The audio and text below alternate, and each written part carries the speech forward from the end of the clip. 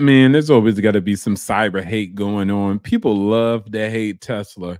We're going to hop into two videos today. They're going to be about the Cybertruck. There's going to be a lot of cyber hate, but let's get great. Let's override and overcome the hate. Let's begin. I want to say before we start this video, in the first half, I'm going to be very nice because I like the Cybertruck a lot. However, the second half, I'm going to get pretty angry, so get ready for it. And now for the fanboys watching this video, and will defend this truck to no end, I want to let you know something. You're not going to like this. Elon will not let you sleep with him. Actually, sorry, take that back. Let's fact check that. He will if you work for one of his companies. So I was wrong. 4 years. Woo! A lot of hate coming on, calling people fanboys, throwing shade, calling people gay. And that's not cool, but whatever, right? Let's talk about the facts. Let's get into it. But it seems like he's already in his feelings. Nothing new there, but let's continue. Years ago, I made jokes about the Cybertruck before it even came out, and I wanted to take this time to apologize about those comments I made about something that didn't even exist at the time. However, I was more making fun of the future owners than the truck itself because, well, Tesla fanboys make my job way too easy. Now, fast forward the clock, the Cybertruck is here. It's been out for a while, and just about every ounce of content has been milked from this poor vehicle, so I figured this is the right time for me to swoop in and give my thoughts that no one asked for. Every video has been done already when it comes to build quality and towing and range, and is it really bulletproof, ride quality, cold weather performance, hundreds of videos of people putting their finger in the front to see if it snaps it off, all of that. Now, just a few short months ago, a Cybertruck was selling for the $240,000 mark. And as of today, in May of 2024, they're going for about low hundreds, 105 to 107 mark, and falling every day. People may be catching on to the fact that they paid over $100,000 for a foundation truck that just has laser etching and full self-driving, which doesn't work right now, but they want you to pay full price now for something you'll get later. But I figured this is an opportunity to see. Well, full self-driving is there, but full self-driving supervised. Let's be specific, all right? And it's not full self-driving, nor has it ever been. It's always been supervised or in a certain level, but no one has marketed as something that is fully level 5 self-driving. No one said that, but, you know, guess he's going to name call if I say anything he doesn't like, but let's continue. To see what all the hype is all about. So today, I'm going to spend some time with the Cybertruck. Because everyone on the planet has made a Cybertruck video, I'm not going to get into the towing capacity because by now we all know that electric trucks can tow well for short distances, and I'm not going to use it like a real truck because it's not. If you use an electric pickup truck for towing, then you know exactly what you're getting into. Now, judging by the specs, the Cybertruck is no different than any of my other ego-boosting trucks. When I say ego-boosting, I mean it's a very expensive truck, but it can barely do what a gas-powered 1500 can do. It's quite literally to show people that you make so much money that you can look stupid in something, but it's okay because you have lots of money. So this. Woo! Sound like a commie. Sound like we got a commie on the mic. And speaking of that, he spoke to that point about the price and it's going down and they're everywhere. He says this later in the video. We won't get that far, but I kind of actually try to look up like how to buy a goddamn, Cybertruck. And to be honest, a lot of them are for sale, but for higher than what people bought them for. Like, it's only 100K. A lot of people are trying to sell it for more than 100K, right? Like nobody's trying to sell it for cheaper. Like the vehicle is being sold for more money. Of course, somebody's trying to make some money off of it, right? Like they get the car and they're trying to sell it back in the market and make more money. I'm sure they're coming up with an excuse like, oh, I'm not really trying to make money. I just have a situation where I need to actually sell it. But net across the board, when I was looking for the lowest price, none of them was below 100,000, which is the actual price for the car. So unless we're actually talking about some secondary market and that actually determines the value of the car because it's not selling for $500,000 when it only really costs $100,000, it doesn't make any sense. With more supply of people selling it, then the price will level down, but it's not going below what people purchased the car for. And it's not all over the place. I mean, come on, considering that a country is filled with 350 million, and I don't know how many cars have been produced at this point, but people attempting to sell it for a profit, I don't see that as kind of being crazy. I see that as capitalism as always. But I guess if you get the car, you're a show off and all these other things. But, I guess he likes to call names. Let's continue. The Cybertruck is the Balenciaga runway show of trucks. Look at these people. They look stupid, but those are $10,000 outfits, so it's fine, I guess. Now, I know Reddit is already saying, here comes another Rich Rebuilds EV bashing video, but hear me out.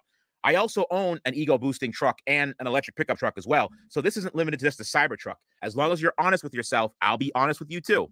Hey, I'm not racist. I have a black friend. Hey, I'm not racist. I have a white friend.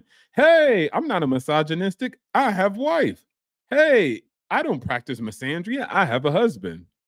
Two can be the same at once. You could still be a hater at EVs and have an EV. It doesn't make you not a hater anymore. You're a hater. It's okay. I mean, I think you should just bathe in the name versus launching claims of people being X, Y, and Z. The TRX is a pavement princess muscle truck that sags when you tow something. It doesn't come with the tow package as standard. It gets 10 miles per gallon on a good day. And to drive the TRX 100,000 miles, it's going to cost $32,000 in fuel. So trust me, I know all about ego boosting trucks, but when I step on the gas, it goes...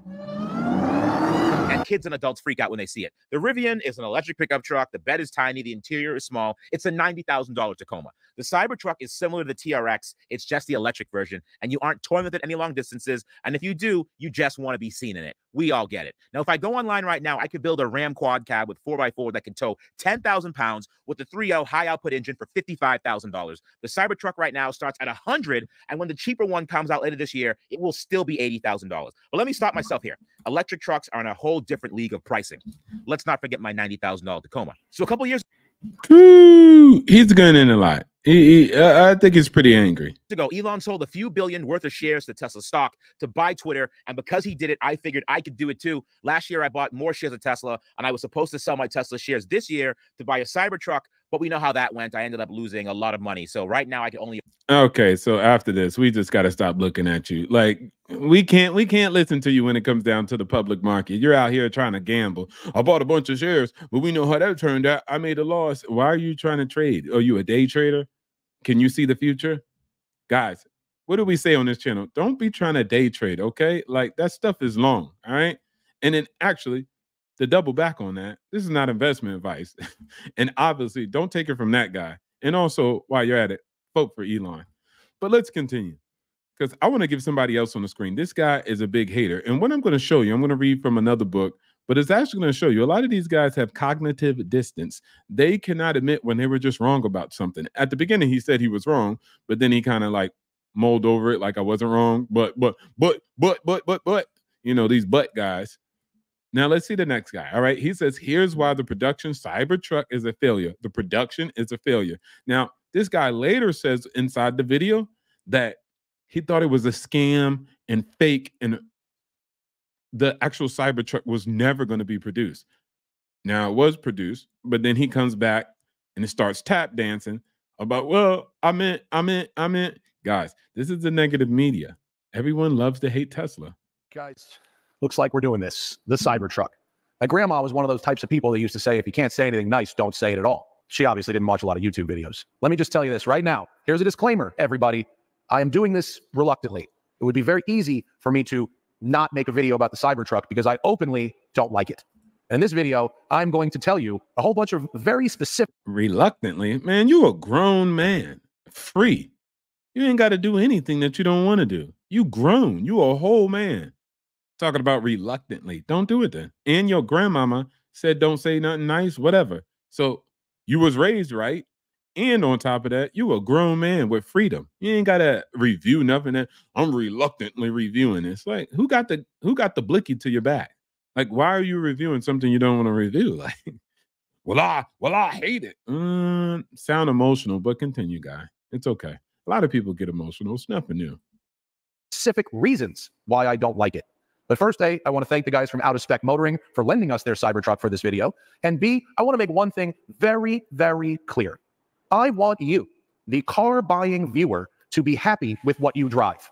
I don't mean to like what you drive. You don't need me to like what you drive. If you spend your hard-earned money on something that makes you happy, even if someone like me hates it, then I'm happy for you. Not going to make fun of you to your face. I'm not going to share my opinion with you. But you've come here, clicked on this video to see what I have to say about this. And in this one instance, I'm going to be very honest and tell you what I think. So should we do this? Look. Wait, hold on. What did he say? In this instinct, he gonna be honest. Are you usually lying? Let me see. Do this. Look, you guys all know I'm not going to share my opinion with you. But you've come here, clicked on this video to see what I have to say about this. Yeah, usually you're going to talk behind people's back. So he's a normie. He's going to actually say, yeah, great for you, and not say what he really feels, but that's okay. Probably don't want to hear his opinion. And in this one instance, I'm going to be very honest and tell you what I think. Oh, so there's one instance. There's one time he's going to tell you the truth and be honest. Other than that, he get the tap dance and he's a liar. Outside of that, he tells white lies, not big ones. Don't worry about it. But let's continue. So should we do this?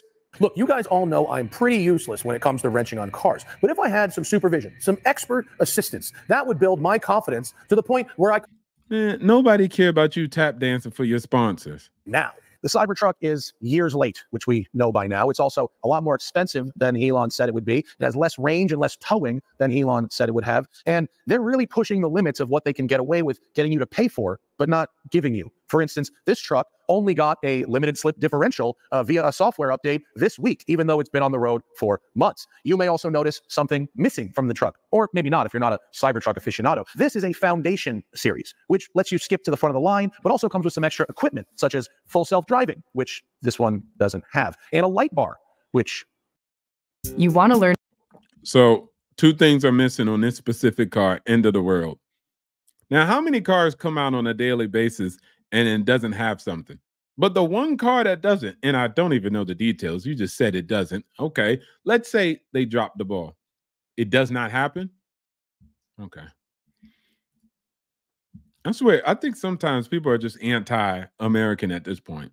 And all Cybertrucks, just like all the rest of Teslas, should have standard autopilot, which this one doesn't have. They are really pushing the limits of what they can get away with getting you to pay for, but them not having to deliver until some point later. There was that Roadster that people paid 250 grand for, and there's no sign of. And now nobody paid 250 grand for the Roadster. Correction. The Roadster took a down payment of 50 grand. No one took 200. Anything. You paid a down payment, a deposit, and it hasn't been built yet. But here we go. Lie. This is what these guys do. Like, get the facts straight. Maybe he's not lying. Maybe he's just not informed. That happens too. They are saying your truck comes with a light bar, but ain't here. You can say you like the shape of the truck, and that's fine. I won't argue with your personal taste. But one thing that drives me nuts is poor quality, especially for $100,000.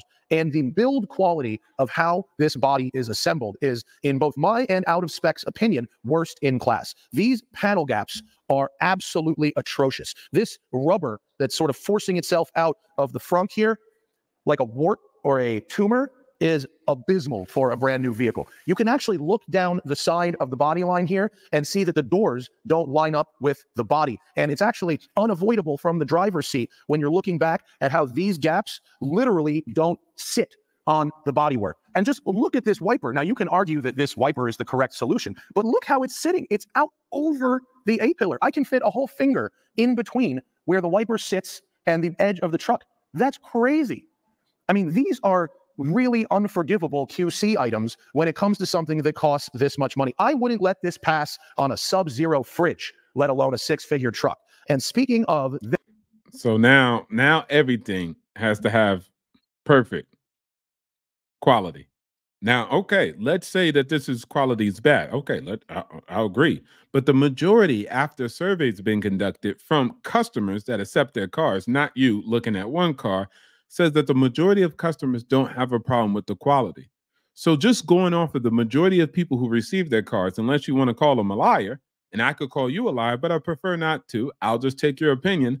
The majority, after a survey was conducted, said that the majority of cars were in good quality. The small percentage out of, I believe the survey was over about 3,000 people, only a mere 5% said that the quality is horrible, like you're saying right now. But is that not true for any car? In any manufacturer of cars? Is that not true? I don't know, man. Sometimes people be saying things, and I'm just like, looking at them like, there's another problem. You may recall, and many Tesla cultists do recall, that I was on the Joe Rogan podcast. Now, watch this. Now he calls them cultists. I look, oh, here you go. Here you go. They start throwing rocks. They start calling you names. That's why I say, guys, you have to get dirty with people who are dirty, right? Because they're going to throw blows at you. They're going to call you a fanboy. They're going to call you a cultist. All right, call your names. And here you are just trying to have a different opinion than him. All right? And you said you hate Tesla, so I'm not even wrong in saying everyone hates Tesla. But net, out the gate, fanboy, calling you all these names. These are grown men, allegedly. Let's continue. Podcast about 5 years ago, and I said I didn't think that they could build this. I thought it was a scam or a fake. And he thought it was a scam or a fake. That's what he said on the Joe Rogan show. That's what this man said. So let's see what this man says after he said that Tesla or Elon or whoever was launching scams or faking it. This is what this grown man said. So, okay, he was wrong, and that happens. Let's see what this man says. All right, cool. You were wrong about that. It's not a scam, nor is it a fake. Now, what are you going to say, my friend? And I was wrong. Obviously, I was wrong because look, here it is. They did build. Okay, he was wrong. Now watch this butt. Watch this rebuttal, because of course he got to get the rebuttal in, right? He can't just be like, I was wrong, I'm gonna eat that. No, he got to say, but. Here we go. Build it. But let's revisit why But you know how it goes. Once you say but after something, everything you said before don't even matter. But let's continue. I thought that because I said there was no way this truck would pass a pedestrian impact safety standard. Now, okay, so he said that it was fake and false. Now he's saying, okay, let me tell you why, which I don't know if he explained on Joe Rogan, but let's say he did. All right. He said it wouldn't pass a pedestrian impact safety standard. Okay. Now let's see. Okay. All right. Now, I wasn't wrong that the truck won't pass a pedestrian. Now, he said he wasn't wrong that it won't pass the pedestrian standard safety test. Now, watch this, guys. This is going to be real funny. All right. He wasn't wrong. An impact safety standard. It won't. And that's why they can't sell it in Europe. I didn't think Tesla would build a product that they couldn't sell globally. But I didn't realize that America. So you were wrong about that. You didn't think that Tesla would build a product that they couldn't sell globally. Well, they built it. And trucks are already not utilized in Europe like that. So trucks are not a big thing in Europe, guys, okay? Trucks are mainly in America. So you should have just known that, but okay, you didn't. Now watch this. He said globally, but I realized that America, okay, has no pedestrian impact standards, which is crazy, but it's true. I learned that. Okay, so they don't even have it. So now it's not even a thing. You thought it was a scam and fake based on this pedestrian test that didn't even exist for one of the largest markets of Tesla, which is America. Guys, this is the level of nonsense. Learned that later. America has no pedestrian impact standards. And America actually allows companies to self-certify a variety of aspects of safety, something we learned talking to Phil Koopman on this entire podcast. Okay, so you didn't even know. So you were out here creating imaginary tests that are not conducted in America. Well, I'm to Europe. Why are you talking about Europe? Because I also thought that they weren't going to produce a car that they couldn't sell globally. Look, you're all over the place, man. And globally, it could still go global. Europe is not global, number one. Europe is one continent, but it's one of the smallest. Our podcast, which brings me to this. Nah, you're done. Get up out of here, man. You're done. Which brings me to this. No, which brings you to be a big loser. You were wrong about a lot of things, and it's okay. Sometimes we're wrong. But God dang, guys, make sure that you have at least the ability to say, I was wrong, and not all this a test. And that I'm just trying to show you guys the level of hate. All right. Next time, ignore the opinions of experts. They're not reliable forecasters. I'm going to read from this book. Okay. So check it out. On the other hand, there is an increasing evidence that relying on experts' opinion for advice is a loser's game. How can you even know that? In one of the experts' opinion on politics, economics, and business should be ignored as random bladder because experts are even less accurate than non-specialists in guessing what is going to happen. Look, but nobody really knows what's going to happen. That's why I say a lot of times that maybe a product will come out that Elon's going to build. Maybe it won't. But I won't come up to you and tell you as if I'm the oracle and say that this will not come out because it's a scam and a fake. I don't know. I don't have the evidence to prove such allegations. Especially, I wouldn't base it off a test that doesn't even exist. So give yourself the buzzer for that. What a tedious labor of sitting and shifting through massive amounts of information. Anyway, he found among the humiliating things that the alleged experts were right less than half of the time, and that they were worse than dart throwing monkeys in forecasting when multiple probabilities were involved. So, what this book is attempting to say is that the experts are mostly wrong. If you actually look at all the financial correspondence and all the analysis, and you go look at their ratings, majority of them are wrong, dead wrong. Massive amounts of people who write articles about Tesla are wrong.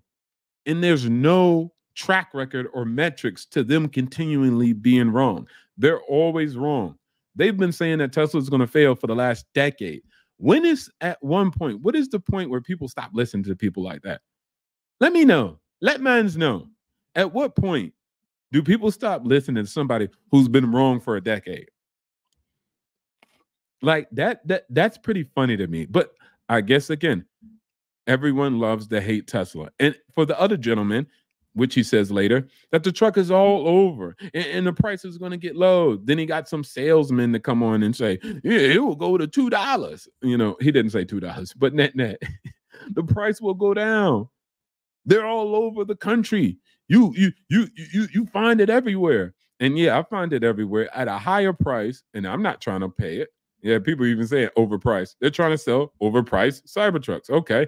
And this is the secondary market, guys. All right. So this is not actually Tesla selling. These are cars bought by people and they're attempting to resell it. So the cyber hate is to the highest. I just showed you it. I showed you two grown full men with millions of subscribers not being able to just go beyond their emotions and be able to say, hey, look, that car is not the best car for everybody. I'm not even going to argue about that. A lot of things that were done, it's pretty amazing. Some great engineering, as always, coming from Tesla. But the guy even went overboard and said that Tesla was failing because of it, because of this one model. He said it's the beginning of the demise. Can you believe that? Let me show you this, and we're going to hit out and we're going to end this, and I'm going to see you guys on the next one. But check this out. This guy said Cybertruck embarrassing beginning of Tesla's demise. The demise. Might I remind you that as this guy puts that in the title, now this might be a clickbait guy, a clickbait model, right? But what was the best-selling car in 2023? Let me know if you know what that is. The best-selling car in 2023, as this guy says, that the Cybertruck is the demise of Tesla. At the same time, Tesla Model Y was the best-selling car model in 2023. 1.15 million sales globally. The best-selling car in the world. So I get a lot of things that they say about the Cybertruck, but to look at one model of a limited production of the amount of vehicles, like trucks is not going to be the like thing, all right? Even though a lot of Americans buy a lot of trucks, but obviously it will be a small portion of that market. And it has nothing to do with being self-centered and egotistical and all that. With a new car with a fancy design, it happens. Punch buggies was like that. Ferraris, all these other fast cars are like that. So to call people names just because they want a good-looking car, that's nothing, okay? They might think it's good looking. People want to see the car. They appreciate the engineering. They want to check it out. Some people want to laugh, whatever. It's irrelevant. All those external markers are irrelevant. All right. It sounds like a bunch of insecure individuals that talk about it. But then at the end of the day, Tesla has the best selling vehicle globally. So that just leaves us in confusion. It doesn't make any sense at that point, but it does with one metrics that will tell you everything. And the one metrics that tells you everything while somebody will continue to hate on Tesla is because everyone hates Tesla. There's nothing new. I'll see you guys on the next episode. Enough cyber hate for today. I'll be on the next installment. I appreciate your time. And as I said always, go get yourself an investment advisor. All right. And also, stop listening to these guys. They're highly emotional. And at the end of the day, vote for Elon if you're a shareholder. Greatly appreciate it. Much respects to Elon and Tesla. See you guys on the next one.